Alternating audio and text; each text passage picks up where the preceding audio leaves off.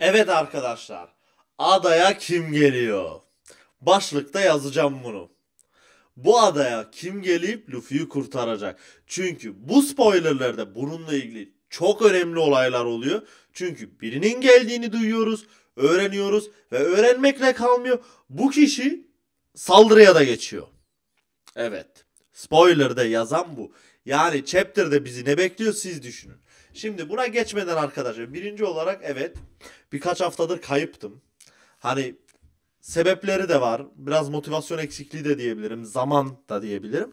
Ama spoiler'ı bekledim ve bu spoiler ile geri dönmeye karar verdim. 30. kararım bu gerçi de neyse çaktırmayın. Neyse arkadaşlar fazla uzatmaya gerek yok. 1105. bölümün spoilerları çıktı. Büyük ihtimal yarın yani şu an akşamdayız. Ee, Salı akşamı. Yarın daha detaylı bilgiler çıkacak. Zaman bulursa bununla da incelemesi gelecek. Ama bundan önce yeni spoilerlarda verilen en önemli bilgiye değinmek istiyorum. O da Biri çok bilmiş adasına yani Eket adasına geliyor. Ve bunun kim olduğunu birazdan konuşacağız. Konuşmaya geçmeden bölümde neler olacak verilen bilgileri teker teker size söyleyeceğim. Ve bir ilk düşüncelerimi bu bilgiler hakkında size sunacağım. Bölümün başlığı aptallığın zirvesi olacak. Ve aptallığın zirvesi denince aklınıza ilk gelen şey nedir bilmiyorum. Benim aklıma gelen tek şey Buster Call olayıdır. Çünkü aptallığın zirvesi benim için bu arkta budur. Bunun dışında zaten bildiğimiz üzere zaten son iki bölümün incelemesini yapmamıştım herhalde. Hani okudum ama yapmadım. Zaman bulamadım. Şöyle diyeyim. Bildiğimiz üzere bir olay var. Saturn var, Kizaru var ve karşısında kimin duracağını bilmiyoruz. Ve ben bunu iki chapter değil bildiğiniz böyle bir 20 chapter önce de dedim. Luffy bu ikisini tek yenemez abi. Böyle bir dünya yok. Hatta orada tayfa ile beraber de bu ikisi de kafa tutamazlar. Ben buna inanıyorum ve bu dediğim çıkacak diye de düşünüyorum. Ama gelen spoilerlerdeki ilk bilgi de şu. Luffy yemek makinesinin yanında ve halen tıkanıyor ve halen regenerasyon modunda. Tamam olabilir ama şimdi burada dememiz gereken bir şey var. Luffy hani yenileyecek kendini de ne kadar yenileyecek? Şahsen bana göre bir Saturn ile dövüşemeyecek. Çünkü Saturn Luffy'den daha güçlü olabilir. Burada da tabi diğeriniz olur hani Kumanası dayak attı da Luffy atamaz. Bu benim kendi görüşüm. Bunu ileride göreceğiz. Tabi burada Kizaru'nun yaralı yorgun olduğunu da diyen vardır sizden inanıyorum ama unutmamamız gereken bir konu var. Şimdi Kizaru'nun belli bir standartı var ve bunu hep tutabiliyor. Luffy Kizaru'yu yenmek için Gear 5 formuna yani Nika formuna geliyor. Ve Nika formuna geldikten sonra klasik Luffy'nin formları gibi Luffy dibi görüyor. Ve dibi gören Luffy sonunda buraya gelemez. Kizaru'yu yenmek için yine buraya gelmeli. Yani bunu derken de size şunu anlatmak istiyorum. Kizaru yaralı olsa bile de Sanji'ye yenilmeyecek arkadaş. Yani bunu anlatmak istiyorum size. Çünkü bu beklenti de olan birçok insanın olduğunu da farkındayım. Ama öyle bir dünya yok. Yani bu arkta Kizaru'yu tayfadan kimse gömemeyecek. Zaten Zoro da yok piyasada. Hani Zoro da olsa hadi neyse diyeceğim. Belki bir ihtimal ama ona da inanmıyorum. Bunu da demiş olun. Ek olarak da Kizaru'nun laboratuvarlara giden roket vakum tüpünü de yok ettiğini öğreniyoruz. Tabi bu da Kizaru'nun halen kendinde olduğunu da söyleyeceğimiz yani belirten bir şey aslında. Şimdi buradaki yazan bir şeyse direkt okuyacağım zaten.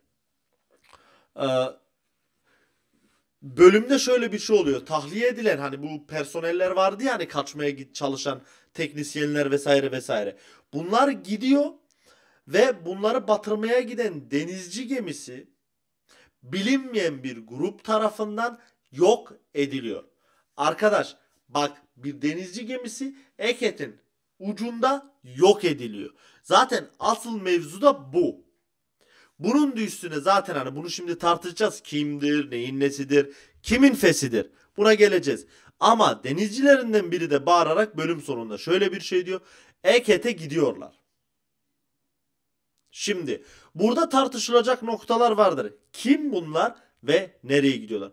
Tabi spoiler'da büyük ihtimal bir Shanks kapağı, bir Dragon kapağı koyabilirim.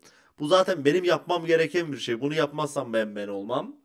Ama dürüst olmak gerekirsek şahsen bir yani iki hesap yapmak zorundayız. Gelen kişi Luffy'nin önüne mi geçecek? Yani arkı bitiren kişi o mu olacak? Veya sadece destek mi? Support atacak. Şimdi support atacak dediğimizde yani destekçi amaçlı dediğim bir destek gelirse bu Luffy'nin tayfasından da olabilir. Hani tayfası dediğim Türkçesini unuttum. Hani şu Bartolomeo vesaire falan var ya. Şu destekçiler Dressrosa'dan.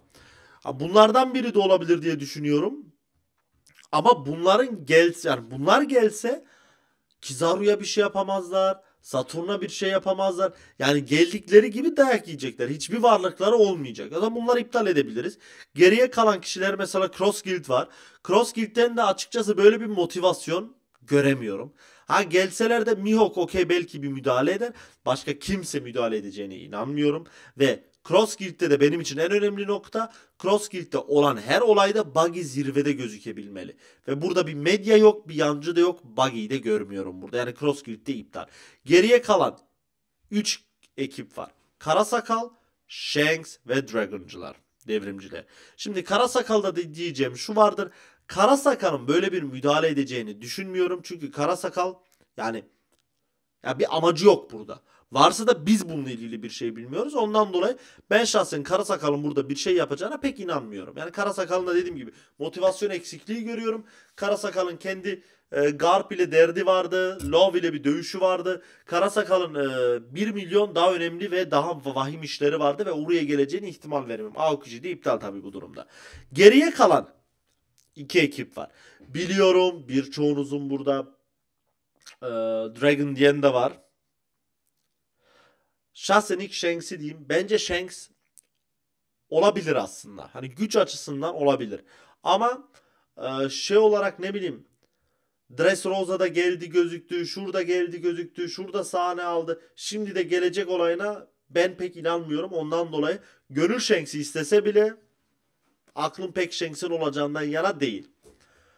Benim dur böyle Dragon'dan yana da değil açıkçası. Çünkü Dragon'ın gücünü bence böyle bir arkta görmeyeceğiz. Çünkü bu arktaki dövüş tam gerçekleşmeden bitmeli diye halen ben bunu diyorum. Ve ondan dolayı seçimim şu arkadaşa gidiyor. Mera Mera Nomi. Yani Sabo. Devrimcilerden bence Sabo veya Sabo olmasa bile Sabo'nun ya da ekibinde o herhangi bir bu ismini bildiğimiz ama aşırı önemli olmayan bir karakterin olmasını öngörüyorum. Niye mi derseniz sport açısından olumlu ama tabii oradan kim gelecek Saturn'a karşı dövüşte yardım edecek o tartışılır ama Sabo bunu yapabilir. Hani bir destek bekliyorum açıkçası ve bu destek bana Sabo'yu mantıklı kılıyor. Çünkü Dragon bana bir tık fazla geliyor. Yani Dragon sanki sona saklanacak gibime geliyor. Tabi diğer yandan da kim olduğunu ne olduğunu öyle görsek de fena olmaz. Çünkü hani baba olarak da önemli bir karakter. Yani bir kere de görmek lazımız. Onu düşününce evet Dragon diyoruz. Ama benim açıkçası hani Sabo'nun ne bileyim hani Sabo mesela işte Saturn ile dövüşebilir belki. Ee, Luffy ile beraber Saturn'la dövüşüyorlar. Diğerleri de Kizaru'yu biraz tutabiliyor. Böyle bir senaryo olabilir. Çünkü bir Dragon gelse yani mantık olarak Dragon Kizaru'dan güçlü olmalı. Değildir ama ben bunu beklerim. Yani ondan dolayı bana biraz Dragon fazla geliyor.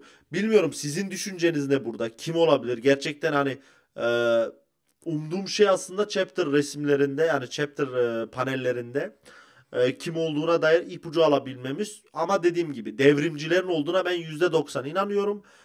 Fikrim şu an Sabo'dan yana bu bilgilerden dolayı. Ama bakarsın 3 güne Dragon ağır basabilir. Neyse arkadaşlar. Şu anki spoilerler bunlar dediğim gibi çok fazla bir spoiler yok. Ama yarın detaylısı gelir. Zamanım olursa videosunu çekerim. Olmazsa da incelemesinde görüşürüz. Ek olarak da dediğim gibi uzun zamandır video çekmedim. Kusuruma bakmayın. Like atmayı unutmayın. Gönlünüz el veriyorsa abone olursunuz. Benden bu kadar. Haftaya ara yok.